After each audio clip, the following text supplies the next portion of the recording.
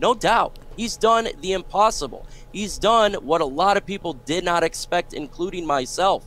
Shout out to him for getting the best out of his players. We don't have the all-pro players like the Philadelphia Eagles. Their whole team is filled with all-pros. But damn it, if you look at what Dan Campbell has done in this coaching staff, they're getting the best out of Alex Anzalone. They're getting the best out of Jerry Jacobs, an undrafted rookie. This is what good coaching does. They get the best out of your players, and clearly they have bought in 100%. So if the Lions go 10-7, I think he should be Coach of the Year. That's a great point. Here's where I struggle with that. As a voter, let's say I'm voting on Coach of the Year, and you put Dan Campbell, who is 9-1 over the last 10. They got hot. They made the playoffs. They didn't win their division. They just made the playoffs, right? Hell of a storyline. I think one of the best stories in the league, if not the best story in the league right now. The problem I have, Mike, is, well, Nick Sirianni is probably going to finish 15-2 this year, and I'm not going to give him Coach of the Year for having the best record in the entire NFL and being the Coach of the Year, potentially, in his second season.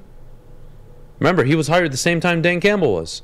They snuck into the playoffs last year, and yeah, you thought they'd be good. Most people did. Jeff had them in his top 7, I believe, preseason rankings. Yep. Nobody expected them to be the best team in the NFL. Nobody expected them to be having a quarterback who would be in the MVP conversation.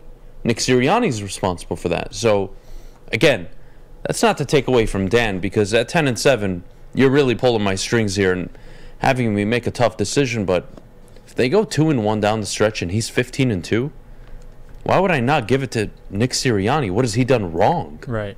And I think Mike brings up a great point, too. And, Mike, you can kind of speak on this, is what he's getting out of those players. I mean, talk about the roster that Dan's been given. Offensively, of course, it's top 5 offense.